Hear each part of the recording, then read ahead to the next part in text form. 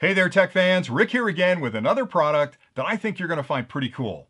It's a brand new style of LED light bulb that will not only save you money by producing more light while using less electricity, but it's also smart enough where you can use this bulb in an enclosed fixture. It comes from our friends over at Sansi, and it's part of their SGLED line of products, and they make a few different versions of this, an 8 watt, a 12 watt, and a 16 watt, that all share the same core technology. Now, as part of this clip, I'm going to explain what the bulb does first, then I'll do some close-ups of it and show you exactly how the technology works. Then I'll come back at the end and give you some conclusions around the bulb. But before I get too deep into it, I do want to point out that this is a sponsored review. They actually sent me these bulbs to test them, so I have to let you know that as part of the clip. But I promise you that's not going to impact my impressions of the product. I've talked about Sansi before on the channel. I've reviewed a lot of their products. I love this company. So I actually heard they were coming out with this enclosed fixture bulb, and I said, you know what? I got a lot of fixtures outside my house where I can't use an LED bulb. Why don't you send me a bunch of them? I'll test them and I'll put a clip together on the channel. So I'm really happy that they sent them, because with my testing on this bulb, I have to tell you, with all the LED lighting products I have, I love this product because it really does the job. It's really efficient, and it's smart enough that I can put it in an enclosed fixture and not have to worry about it overheating. And I'll get into that in a little bit. Now, Sansi, if you haven't heard of them before, I know I've talked about them on the channel. They're a gigantic company. They have two divisions, a commercial division and a consumer division. Their commercial division has a ton of different LED lighting products out. I live in New Jersey, in New York City, at Times Square. They're all over the place out there. And a lot of the technology they put in their commercial division products ends up in their consumer electronics products as well. So what you're buying here is a bulb that's built by a company who's gigantic and has taken that core technology from the commercial side and moved it into the consumer space. So it's a really, really smart bulb. Now, what separates this bulb from everybody else on the planet? And that's really the thing, because you're probably thinking, Rick, how can you get so excited about a light bulb? Well, first of all, I'm a nerd, so I love the technology, but more importantly, I'm a cheapskate, and light bulbs are expensive to operate in your home. I did a study a couple months back, and I looked at all the expense I have for my electricity every month, and I found that 30 to 50% on a given average month of that energy cost is lighting. And it's because I'm using incandescent bulbs. I'm not taking advantage of more efficient bulbs like this. Now, I've changed all the bulbs out since then because I realized what an expense it was. But if you have to think about what you're doing every month with your lights, right? You leave lights on that you should turn off, and you're using incandescent bulbs. And if you think about the technology behind incandescent bulbs, essentially what you're doing with a standard light bulb is you're creating a short across the 120 volt line. It heats up a filament until it gets white hot, and that generates the light. And that's the way we've been doing it since the beginning of time. And I know other technologies have come along. Compact fluorescents came out. We tried those. They were kind of good, but they were dim. They didn't really throw a nice blanket of light down on the floor, and they were awful blue. So when you put them in, they lit up a room, but they weren't really attractive. And I'll get into what those things mean in a minute. Then LED bulbs came out. Now, the original versions of LEDs that hit about 10 years ago, again, were dim. They were kind of a bluish light. Even though they were more efficient than the compact fluorescents and lasted longer, they really weren't a good replacement for standard bulbs. And I know in my house, when I unscrewed a standard bulb and screwed in some of the early LED bulbs, and then people started seeing them, they're like, hey, what's going on with the light in this room? It's awful weird. So it wasn't really a great replacement. I can tell you that the maturity of the technology has really caught up with incandescent bulbs. So when I look at a bulb like this, how do I judge it? I judge it on brightness, I judge it on color temperature, and I judge it on another metric called CRI, which is the color rendering index. Now, I'll explain what all three of those are. Brightness should be pretty obvious, right? We've lit up bulbs for a long time, and in the old days, when you looked at a bulb, the thing you looked at for its brightness was its wattage. But that's misleading, because wattage really isn't a measure of how much light a bulb can generate. It really is a measure of how much electricity a bulb is drinking. So when you had a 100-watt light bulb, you knew that all the 100-watt light bulbs drank about that much electricity, so you got about the same light out of that light bulb. The truth is, the illumination of that bulb, how much light it's actually generating, is expressed in lumens. Now, lumens is one of those metrics that we don't really have a handle on, but to give you a rough estimate of what 1 lumen represents, it's a single birthday candle held about a foot away from your head.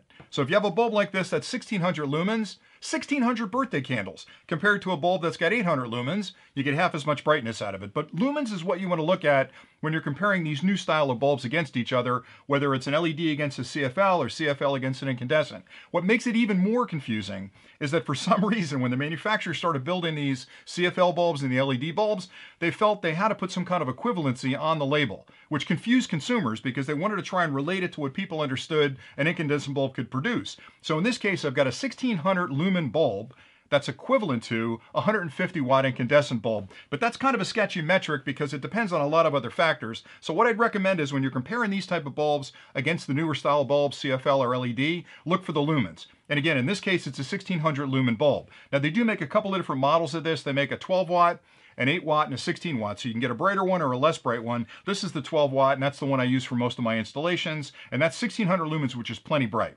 All right, so that's brightness. The next metric I care about when comparing two bulbs like this is something called color temperature. And that has to do with the base color that the bulb can produce when you first turn it on.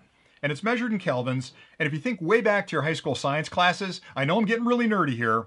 The visible light spectrum, the colors we can see, live between infrared and ultraviolet. We can't see below that, we can't see above it. The mechanics of our eyes only allow us to see that visible light spectrum. When these bulbs are produced based on the chemical composition of the LEDs, the electronics driving them, the type of lensing they're using, they fall somewhere on that spectrum. They're either going to be down the low end or they're going to be up on the high end. Now the Kelvin scale for bulbs typically ranges from about a 1000 Kelvin on the low end, which we're going to call warm, all the way up to about a 10,000 Kelvin on the high end, which we're going to call cold. And again, based on the composition of the bulb, it'll fit somewhere on that spectrum. Now typically you're going to use the warmer bulbs or the lower Kelvin numbers in environments that you want to have sort of a warm lighting. Maybe it's a bedroom or it's a den, someplace where you want to have maybe indirect lighting in there where it's a little bit softer. If you need lighting that's going to be really focused, like if you're in the garage or you're working on a workshop, you want to end up in that high end of the Kelvin band, so maybe around 8,000 Kelvin would be good, and that's going to be more of a bluish light, but it's going to give you really, really good details. And again, this is a totally personal decision, but I'm here to tell you, if you take two bulbs, one that's a 2,000 Kelvin and one that's an 8,000 Kelvin, you turn them both on, you're going to see the difference in color, and even though they can reproduce light in general, it's going to have a shade to it. It's either going to be warmer or it's going to be colder. For me, I like to be somewhere in the middle. I like that Goldilocks zone, somewhere between 1,000 and 10,000. These are 5,000 Kelvin, which is right in the middle, so they're a perfect general use bulb. You can use them in a workshop, you can use them in a den, and again, you can adjust if you need to with lower or higher Kelvin numbers, but I like that sort of middle of the road with 5,000 Kelvin. Now, having said that, they still produce all the colors that are out there. It's just that they favor colors in the middle, which is kind of where we see most of our activities during the day. So for me, that 5,000 kelvins is right where I need to be. The next metric, or the third metric, is what's called the color rendering index. And it has to do with how accurately does the bulb reproduce a color. So again, if you've got a bulb that's on the warmer end of the spectrum, it's going to favor reds. If you have a bulb on the higher end of the spectrum, it's going to favor blues and purples. So having something in the middle gives you a nice broad spectrum of that color rendering index, or CRR rating. They range from 0, which is terrible, I guess it's dark, to 100, which is a perfect color reproduction. The engineering behind these bulbs are getting better and better over time. They started off in the 50% range, 60, 70, 80%, and you'll notice the difference when you're looking at a color photograph or you're doing any kind of detailed work with colors. This bulb has a color rating or color rating index or rendering index of 80 plus, which is really good for a bulb. A lot of the bulbs that are on the market today, you may not even know about that metric, but if you take one home that's got a 50 CRI and you plug it in, everything's going to look sort of washed out. The color's not going to pop. So a bulb like this that gives you 80 plus on a CRI means you're going to get bright colors, they're going to be vibrant, and they're going to be very realistic compared to the actual color itself. So again, a lot of this is subjective, but my recommendation is if you're looking for this type of LED bulb, get something that's really bright.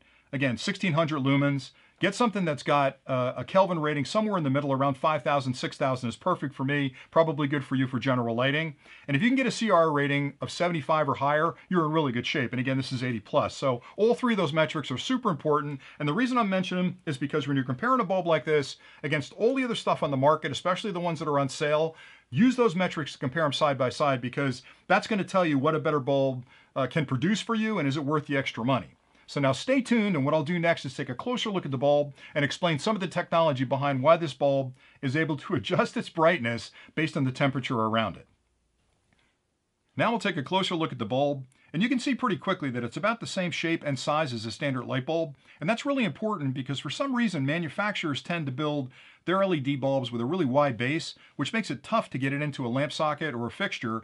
By having this nice curve here, it means you've got a lot of room at the bottom, which will make it easy to get it to pretty much any fixture in your home.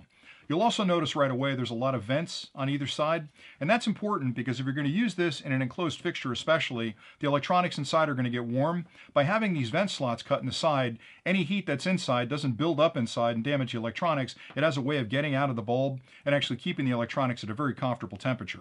All right, in the top of the bulb, this white band right here is the base material that the LEDs are mounted on. I'd mentioned that that's ceramic, and that's important because a lot of companies will build that out of plastic, and the LEDs themselves are going to get warm, so that's going to warp over time and it may melt. Some companies use metal there and they use a substrate between them. This is the best you can do, is ceramic, because it does a real good job of heat dissipation from the LEDs up top. Another thing I want to point out is this lensing on the top of it. Now when I spin it up, you'll see pretty quickly that you can't actually see through it. I mean, initially I thought that was going to be clear, but it's actually a diffusing lens. And the reason that's important is because the LEDs underneath are going to create little individual streams of light, but when they hit this piece of plastic, it's going to diffuse that light and spread it out nice and evenly. And that's a design element that the people at Sansi really built into this product. And I think that helps a lot because the bulb itself will cast about a 180-degree beam, which means you're going to be pretty flat from here. It's going to cast a beam in every direction. Whereas a lot of the LED bulbs that use a clear lens on the front will throw light straight this direction, but you get off to the side, it gets a little bit dimmer. And to prove that even more, I can't resist taking stuff apart. So I actually took one of the bulbs apart, and here's what it looks like. So here's the ceramic base that I was talking about. You can see it's pure ceramic. Those are all the LEDs that actually make up the bulb, and there's the electronics inside. But let me show you that lens I was talking about a second ago. So if it were clear, you could see right through it. Watch what happens when I put it down on the table. See how it turns yellow? What that's doing is the light's hitting the table and it's reflecting that color of the table through the lens evenly. So again, a brilliant design element you might miss if you hadn't actually taken the time to tear it apart like I have and really study it. So pretty much every aspect of this bulb was well thought out and it's well constructed, and they just did a great job. And I still can't understand how they can sell these as inexpensively as they're offering them, and they give you a 5-year warranty on them, which is unheard of in this industry. Most of the bulbs you buy, you get a 90-day warranty, or if you're lucky, maybe you get 6 months. But to have a company that'll stand behind their product for 5 years is pretty incredible. I hope you can see now why I get so excited about new technology like this, because what the design wizards over at Sansi have done is taken a standard LED technology and really enhance it to produce this product. This bulb can be used by consumers pretty much anywhere in the home, including an enclosed light fixture, which is a place you can't normally use an LED bulb because enclosed light fixtures get hot. And LED technology hates heat. So even though you can take an LED bulb and screw it into an enclosed light fixture, and it'll work for a little while, over time that increase in heat will kill the electronics and the bulb's going to fail faster than it should. So the design engineers at Sansi sat down and said, we can build a bulb that's better than that. So we'll build a bulb that's got temperature sensors inside, and as that temperature goes up, the sensors will dial back on the intensity of the bulb and self-regulate that environment. You know what we'll do? We'll build some extra fins in it. We'll build a ceramic base that the LEDs sit on so we can dissipate the heat a little bit better. So there's 4 or 5 different design elements inside this bulb that make it completely compatible with an enclosed fixture. And for me, that's just perfect because I can guarantee you that if you unscrew all the incandescent bulbs you've got in your home and screw in a bunch of these smarter LED bulbs, you're going to save a ton of money in your electricity. They didn't stop there though. They thought about it and said, what do most consumers want? They want a bulb that's bright. So the bulb I have in front of me, 1600 lumens, that's plenty bright for any environment in your home. They make one that's 1200 lumens, which is a little less bright. They make one that's 2000 lumens, which is way brighter. So you get a choice between the 3 of them. Then they thought about it and said, what about the color temperature? Where should we put that? Well, they settled right at 5000 Kelvin, which is right in the middle of the band. So it means it fits in most environments in your home. You don't have to worry about it being too warm or too cold. Just screw it in, you're going to be happy.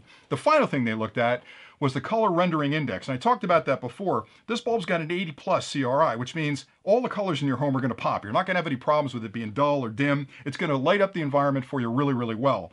And the last thing they did, which I think is amazing, is they made these bulbs really affordable. So if you compare these bulbs to other bulbs on the market, you're going to find that they're less expensive than most of the other bulbs that don't have nearly as good a specs as these guys do. And the best part is, if you check the comments below, they've actually given me a discount code where if you guys want to buy these, there's a code down there that'll even knock off some more money, so you can get a really good deal on them. And that's pretty much all I had today. So I know I went through a lot of technology here. Please, if you have any questions about anything I've covered, drop those in the comments below. I'll do my best to get back to you as quickly as I can. I love doing these kind of clips. So if you guys are enjoying these, I'll continue to do them.